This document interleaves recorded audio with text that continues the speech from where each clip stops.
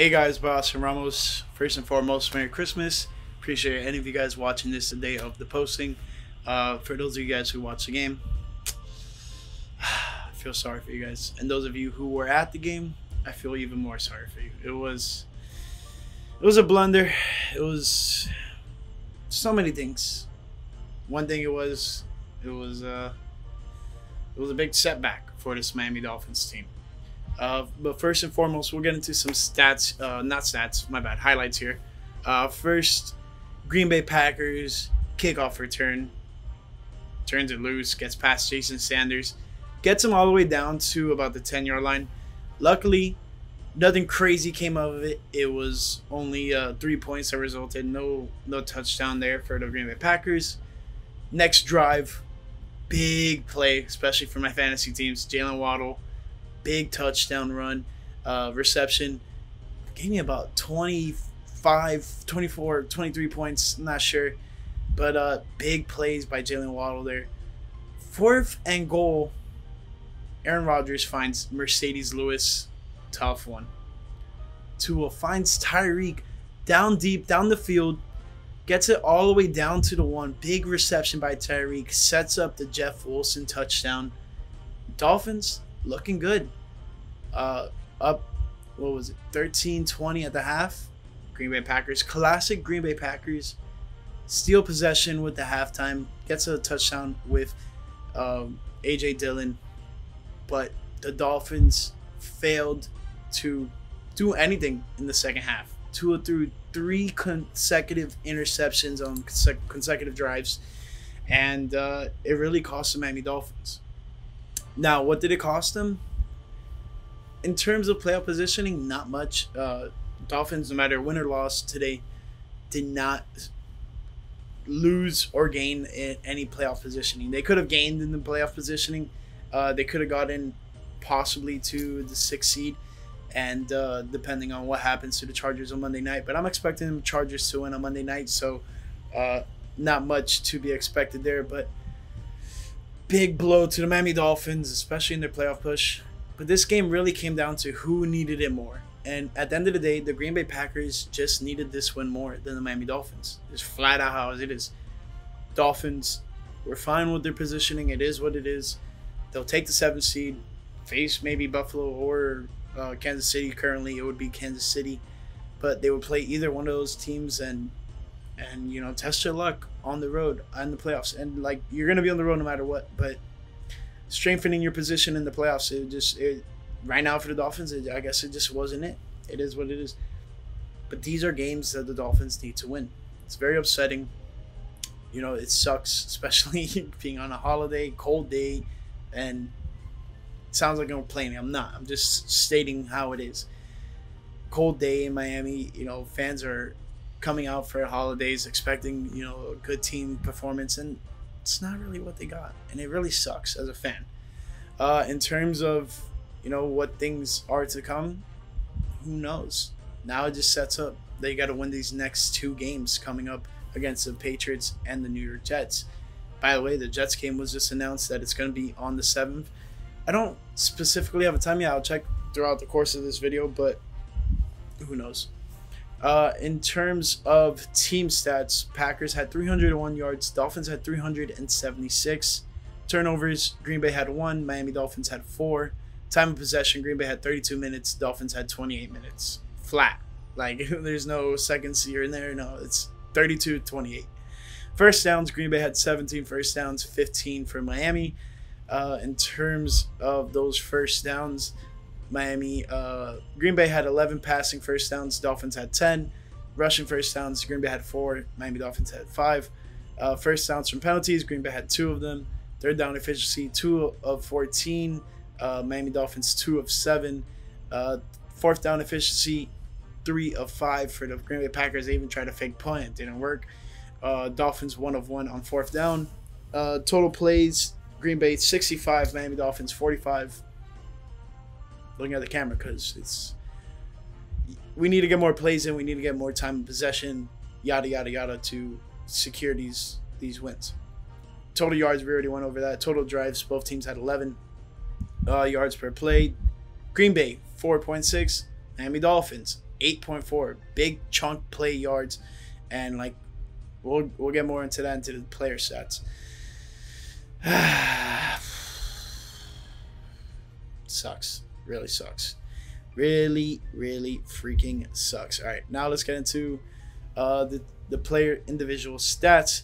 Aaron Rodgers went 24 of 38, 238 yards, 1 touchdown, 1 interception, 2 sacks for a loss of 16 yards.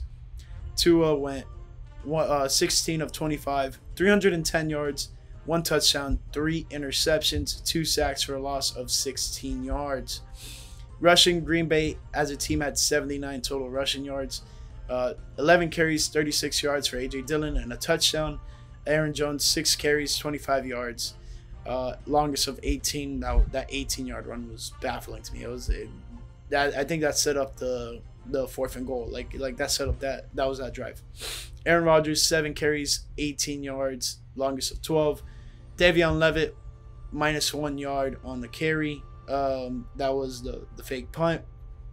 Miami Dolphins rushing, Raheem Mostert, 8 carries, 45 yards. Jeff Wilson Jr. had 9 carries, 37 yards, 1 touchdown. Tua had 1 carry for no gain. And now let's get into receiving. Allen Lazard, 5 receptions, 61 yards, longest of 42 off of 11 targets. So defense was there.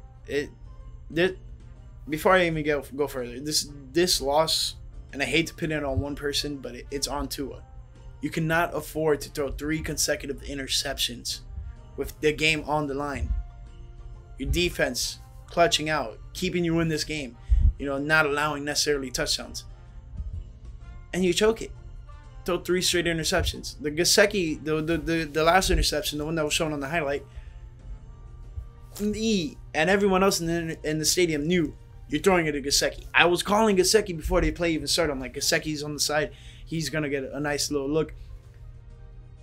I get it. Rasul Douglas dropped into coverage and was able to pick him off. But it was too predictable. And that's the moral of the story with this Dolphins team right now. Christian Watson, 2nd in receiving for the Packers, 6 receptions, 49 yards, longest of 20. Romero Doubs, 3 receptions, 36 yards. Mercedes Lewis, 2 receptions, a touchdown. Miami Dolphins, Jalen Waddle, 5 receptions, 143 yards, 1 touchdown, longest of 84, which was in the highlight. Tyreek Hill, 4 receptions, 103 yards, longest of 52, included in the highlight as well. Trent Sherfield, 2 receptions, 25 yards. Mike Gesicki, 1 reception, 24 yards. Durham Smythe, 1 reception, 8 yards.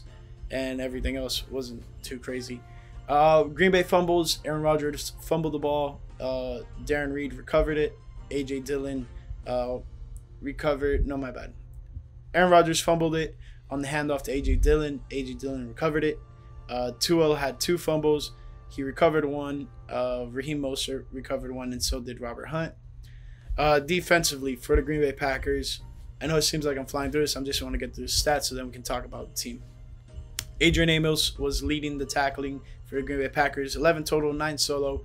Jaron Reed had 6 total, 4 solo, 1 sack, 1 tackle for a loss, 2 QB hits. Preston Smith, 5 total tackles, 5 solo, 1 sack, 2 QB hits. Jair Alexander, 4 tackle, 4 solo, 1 pass deflection. Key stats: Rasul Douglas had 2 pass deflections.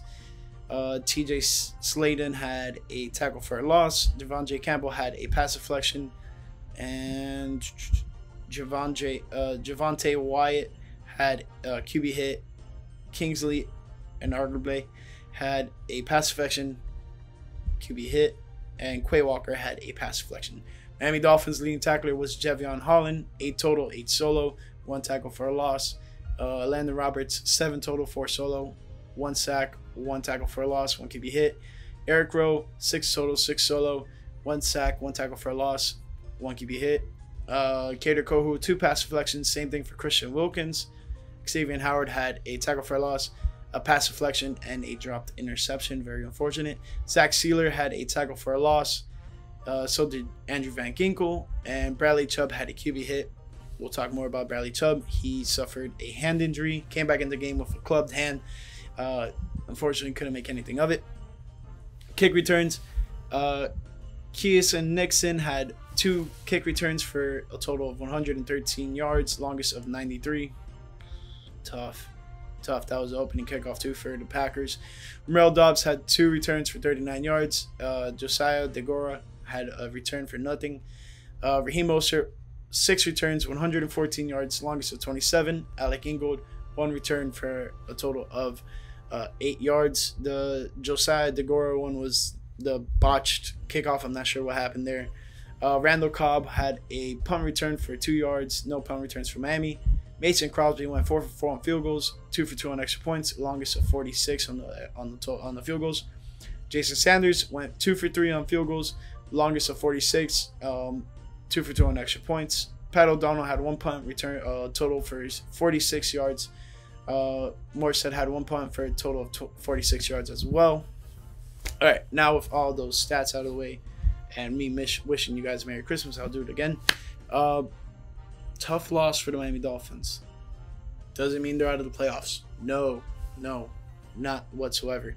In terms of the standings, Dolphins currently hold the 7th spot and will stay there no matter what happens in any of the games that are remaining. That being said, the playoff spot is not secured. You're in the 7th seed. You have teams at your tail. The team right behind you, New England Patriots, you play them next week. The New York Jets, right behind them. You play them the following week. Tennessee Titans just found themselves out of the playoffs. The Jacksonville Jaguars just took the AFC South division lead. Currently not sold on winning it, but they're rising. Tennessee Titans found themselves out of it. Pittsburgh Steelers, they won last night. They have a chance, but Dolphins had a head-to-head win against them, so that's a good luck with them. Aside from that, Las Vegas is still in the hunt, but they are too far out, in my opinion. I don't think they have a chance. In terms of the NFC, for any of you guys Green Bay Packer fans who may be watching, Green Bay did themselves a favor by winning today. They are currently at the 10th seed. So as it stands, the 5th seed is locked up by the Dallas Cowboys. They have a chance to win the division, but I don't think it's possible. Let's see. New York Giants, 6th seed, 8-6. 8-6-1, 7-7-1 for the Washington Commanders. Those are the 3 NFC seeds. Then you have the Seattle Seahawks, 7-8. Same thing with the Green Bay Packers and Detroit Lions. Detroit Lions are ahead of the Green Bay Packers. And then the 6-9 Carolina Panthers, 6-9 New Orleans Saints, who are all fighting for the divisional spot. We'll see what happens with the Tampa Bay Buccaneers tonight. Now, playoffs out the window, like in terms of what we are going to do in terms of covering it. This Miami Dolphins team, so streaky, first and foremost. 3 wins, 3 losses, 5 wins, 4 losses. At least end the season with 2 wins consecutive and get yourselves into the playoff feeling right. And who knows, you're more than likely playing Kansas City, which will be a return home for Tyreek Hill, who matched up against that defense each and every day for the last almost 5 years. So they know what he's going to bring to the table. Let's avoid that. It's a tough loss. I'm flustered in terms of this is a game the Dolphins should have won. I understand, you can't win them all, but a game like this, it just means more. Playoffs are on the line. You could have ended someone's hopes for the playoffs essentially, and I'm happy in terms for Joey. He's gonna, his team lives on for another day. So do the Dolphins, but a win here would have boosted you up to the 6th seed, and you play the Cincinnati Bengals. There's a nice storyline there. I completely forgot about it, but remember when Tua went out? Remember when he went out with the big concussion? Was against the Cincinnati Bengals. What more would it be to play against that team in playoffs en route to having a nice little run? I mean, the storyline there would be just absolutely crazy. But there's still time. Hopefully the Chargers lose. That'll be great. That'll be absolutely amazing. But I'm expecting the Chargers to get a win and pretty much secure themselves a playoff spot. That being said, let's talk about what the Dolphins did this game. They shied away from the running game once again. They need to stay on course with the running game. I get it. You have Tua. You want him to throw the ball. You want him to make a point. Stick to what's working. The running game was working. Jeff Wilson was running the ball very well. And what did the Dolphins do? Shy away from the running game once again in a crucial moments of the game. And what did it do? It cost you. You had 3 straight interceptions. I get it. I get it. As much as everyone wants to be right about Tua, I do too. But you cannot keep allowing things like this to happen. It's costing us games. Crucial games. Alright, so keys to victory. Run the ball. Shied away from that. Protect Tua. Did a pretty good job at it. But pressure was there all game. Did we put pressure on Aaron Rodgers? Yes. Did he fall to it? Yes and no. Wasn't horrible. Stop the running game. Dolphins defense did. Defense did their job. Offense, more specifically, Tua did not do his job. Made big plays, but also made very bad plays. And we need to stop this trend. We need to get off this losing streak, win these next 2 games, get into the playoffs looking right. All right. Aside from that, I know it sounds very down and upset and you know, like I feel it for myself. But this run of bad things happening to the Dolphins needs to end right here, right now, right just this second. They need to reevaluate themselves. Yes, you made good things happen, but we need to be better. Play calling, assessing what's working, what's not working. Defensively, I understand like you allowed points, but you can't get much better than that.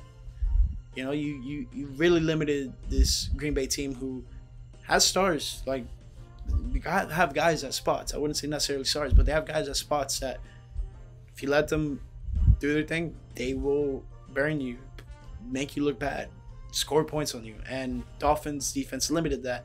So I want the offense to follow it up with performing well. And unfortunately, they didn't. I understand. You played a pretty tough defense in the Green Bay as well. But these many little mistakes here and there start to pile up, snowball, turn into an avalanche. Things not looking good. So I just want the Dolphins to hit the reset button, figure out what's wrong, how can we be better, and how can we put this team in a position to secure themselves a playoff spot. These next 2 games are crucial against 2 divisional foes. These wins just mean more. Like Mike McDaniel alluded to in the beginning of the season, these divisional games just mean more. They're like the little special ball when you're doing the 3-point contest. With that being said, I'm going to finish this video, put it out to you guys, and go watch some NBA basketball because I think I'm done with football for this week, unfortunately. But that being said, hope you guys enjoyed it. Merry Christmas. Happy holidays. I'll catch you guys in the next video. Game Picks, Week 17. Peace.